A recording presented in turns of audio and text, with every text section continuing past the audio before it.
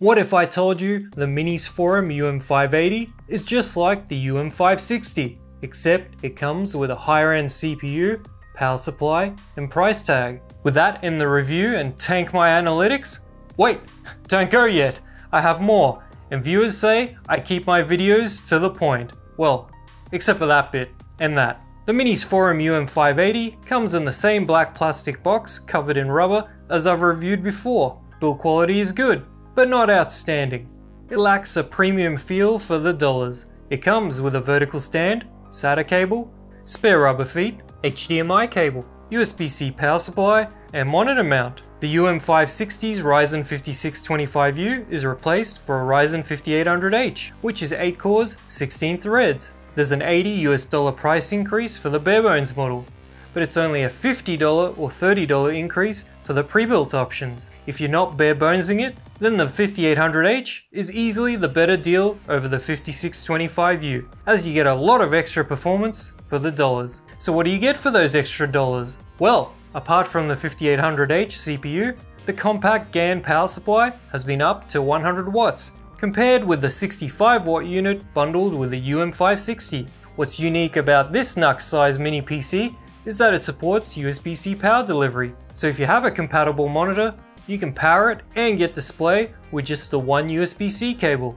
On the front, you've got dual USB-C 10 gigabit with one of them supporting DisplayPort out. There's also an audio jack. On the back, there's 2.5 gigabit LAN, dual USB 3 10 gigabit, dual HDMI, and dual USB 2. A good set of ports, I think. What it doesn't have is USB 4 or PCIe Gen 4 NVMe SSD support. But I guess we can't have everything. Or can we? No, we can't. Opening up this mini is just as bad as before. You have to rip off the rubber feet before you've got access to the screws. And then you still need a tool to pry it open. A 2.5 inch SATA drive can be added for additional storage. The CMOS battery isn't easily accessible, but the Wi-Fi module is an M.2 card, which is easily replaceable. There's no thermal pad for the NVMe drive, but with a plastic case, it probably wouldn't help a whole lot.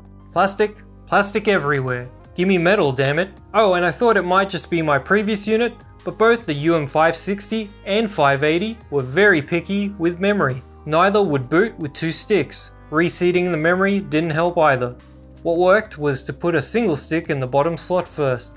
That booted. Then I added the second stick and it booted. I ended up doing this for both units. Weird, but whatever. The BIOS has some fan options you can tweak, but the default fan settings work fine. Windows 11 Pro is pre-installed with the pre-built options, but Ubuntu worked without issue if you want to go the Linux route instead. Chrome OS Flex didn't have drivers for Wi-Fi or Ethernet, so that makes it unusable. The UM580's Ryzen 5800H isn't the fastest single-core CPU out there, and lags behind most Intel variants by as much as 20% compared to the newly released i7 NUC 12 Pro.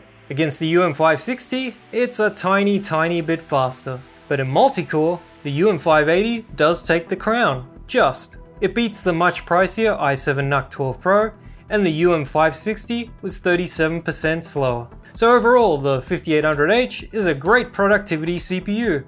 However, most of Intel's latest minis beat it in video encoding. The i7 NUC 12 Pro was ahead by 9%, and the UM560 was behind by 28%. The UM580 has the highest 3D Mark score of any AMD unit this year. While the Intel minis are ahead in 3D Mark, that's not going to be the case in actual games, as you'll soon see. But as a comparison against the UM560, the UM580 is ahead by 19% in DX11 and 22% in DX12.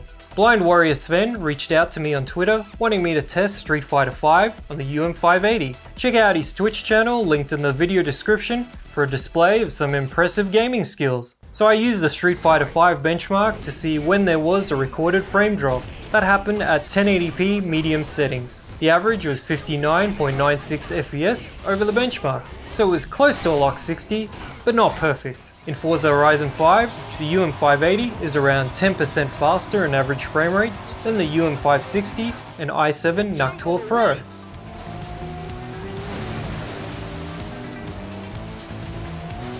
In Hades, the UM580 is very close to the i7 NUC 12 Pro.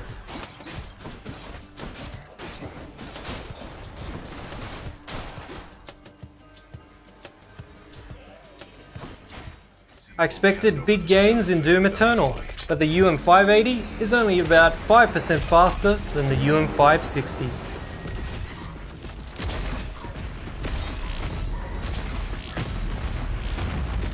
Valorant shows no gains across the board. We really need DDR5 for extra memory bandwidth.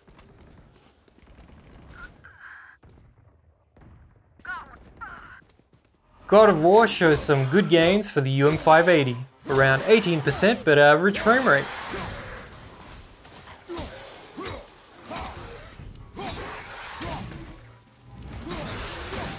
In Wii U emulation, the UM580 does pass the Splatoon test of holding 60 FPS. Breath of the Wild is only around 30 though. That's actually less than I expected.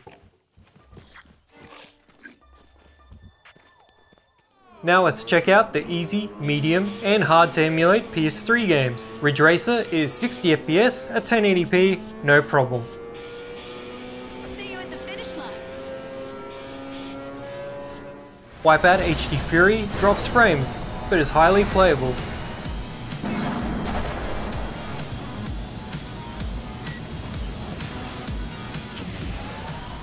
And MotorStorm Pacific Rift is very slow. You'll be able to play a decent chunk of the PS3 library, especially at 720p, but more performance is needed for the best experience. Power draw is up on the UM580 in both idle and max, but 78 watts is plenty below the 100 watt limit of the power supply. The 5800H has impressive performance per watt compared to the Intel Minis. Maximum CPU temp was up over the UM560, but holds up well considering the additional heat from the higher power draw. It's also below all the Intel 12th gen units. The NVMe device temp was okay, however this isn't the NVMe's controller temperature, which is the hottest part. Few NVMe drives have a sensor for it. The UM580 has impressively low fan noise.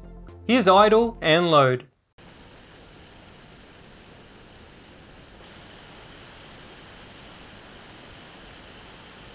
Overall, I was pretty happy with the Minisforum UM580. And I like this series of minis. One problem with it is the late release date. I had it pre-ordered for a very long time and it only released recently. The UM690 is apparently coming out in late November with a Ryzen 6000 series CPU and DDR5 SODIMM support. It is a lot pricier, but should provide a significant boost to CPU and GPU performance. You might want to wait for that review before making a decision. If you need something right now though, the UM580 is reasonably priced with good performance. However, if you don't mind something less fancy, do check out my Beelink Sur 5 review. It's a mid-range mini that's got great bang for buck. Cheers!